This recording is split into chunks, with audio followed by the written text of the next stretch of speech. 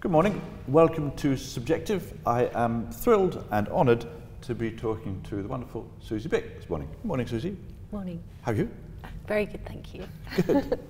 We talked about film, we talked about photography, we haven't talked about Catwalk. Oh yeah, which is a particular part of what you do. Yeah, which I'm always think I'm really rubbish at, and I'm amazed that I was ever in any shows because...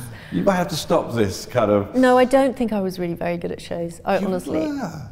Okay. I was so uncomfortable doing them. I was so Really? shy. I'm like, yeah, I have almost like get stage fright or something in front. I'm all right in the studio, I don't mind the studio, but I'm in front of people. I'm better now, actually, weirdly. Like, if I had to go and do a talk somewhere, I'd be less bothered about it than I was then. Then I'd have to have a few drinks. But with Vivienne, again, I just felt hugely honoured to be asked to be in her shows. And, you know, I kind of developed with her in a way. I mean, when I first started doing her shows, I was pretty young. And then, you know, she started sending me out with Sara, and we were like this double act, which was always very spontaneous. Yeah, well, Sara's great. Sara's just amazing. I mean, I just huge fan of hers, and right from the start, you know, she was so beautiful and charismatic. Yeah, she was. When I first met her, she was going under the name of Dead Marilyn. Was she? You remember her Dead Marilyn? She? Oh my God. I don't know what it was. So I worked with Vivienne for many years, and that was wonderful, and I loved her because of her, obviously her brilliant creative talent, but also I loved her personality because she was so direct. She'd just say things like it is, and that was a breath of fresh air, and you know. And then what feedback, did you have to rehearse, or was it? No, we used to do 2 shows a day, so, so that would almost be like a rehearsal. It was very laid back. I mean, she'd just like a minute before you were going out, she'd say, oh Susie, you can be the patient and Sarah's the nurse, so just go and walk down there like that, and here's a little walking stick, and she can take your temperature if you like, and you know, just be like, okay.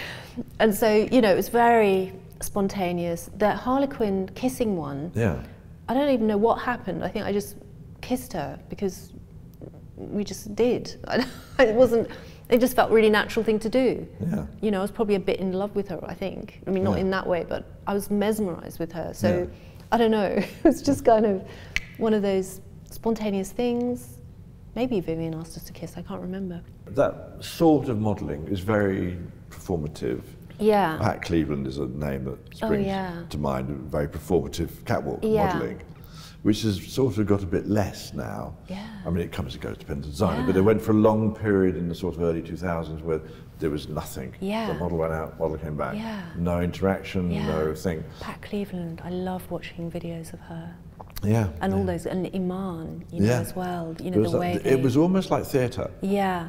So they were incredible. Iman used to do something with her mouth, where she'd almost like be like prowling, you know, with her mouth. She'd do this thing. If you ever watch her mouth when she's on the catwalk, she's doing this incredible like animalistic thing. I don't know what she's doing, but she's just like this incredible creature. So catwalks when not my favourite thing. No, you're right. I used to do them. You did a lot though. I know. I used to think, why have they booked me again? Oh no. Really? You know, you dread them? Any excuse not to go, like my dog's gone in a fight, I can't do Dolce & Gabbana, he's got to go to the vet, you know, and they'd be like, what, you can't cancel? They'd be like, people give their right arm to do that show, and I'd be like, I know, I just get so much anxiety. Yeah, please, I'd rather stay home with the dog.